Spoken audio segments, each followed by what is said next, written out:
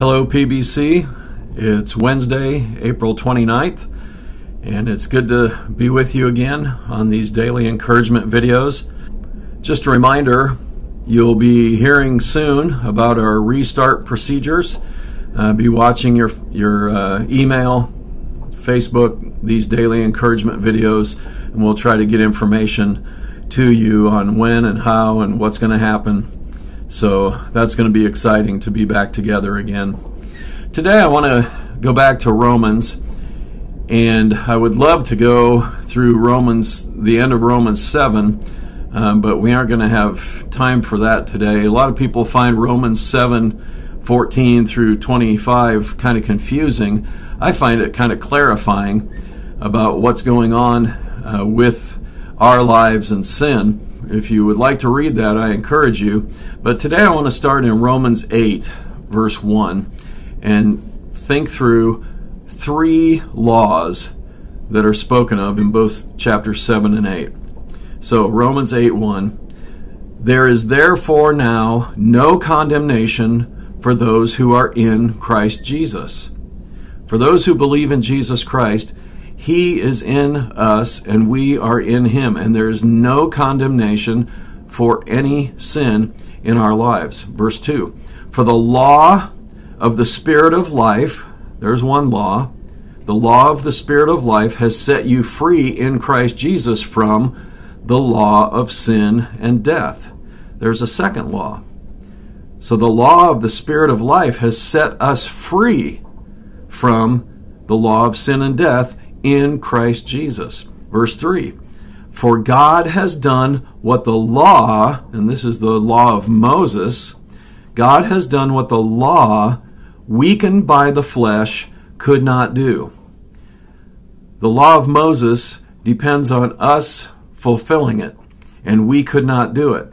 But God has done it in Christ through the law of the Spirit of life, overcoming the law of sin and death. Let's go on in verse 3.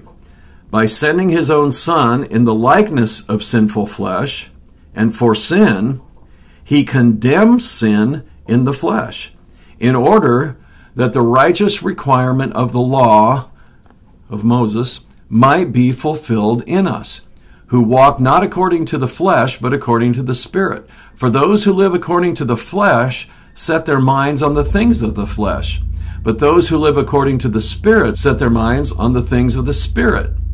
For to set the mind on the flesh is death, but to set the mind on the Spirit is life and peace.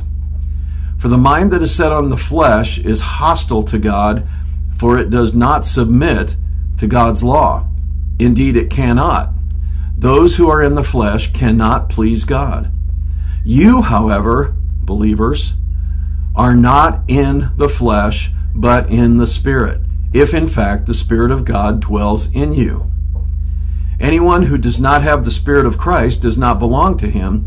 But if Christ is in you, although the body is dead because of sin, the Spirit is life because of righteousness. If the Spirit of Him who raised Jesus from the dead dwells in you, He who raised Christ Jesus from the dead will also give life to your mortal bodies through His Spirit who dwells in you. Boy, I hope you can hear the great news in there. We are not in the flesh, even though we exist in the flesh. We live in the Spirit. Colossians 3:3, you have died and your life is hidden with Christ in God. Galatians 2:20, I am crucified with Christ. It's no longer I who lives, it's Christ who lives in me. So I encourage us today to set our minds on the things of the Spirit and realize that we are under the law of the Spirit of life in Christ Jesus, no longer obligated to sin, no longer even obligated to the law of Moses, because Christ fulfills it in us. Have a great day today, PBC.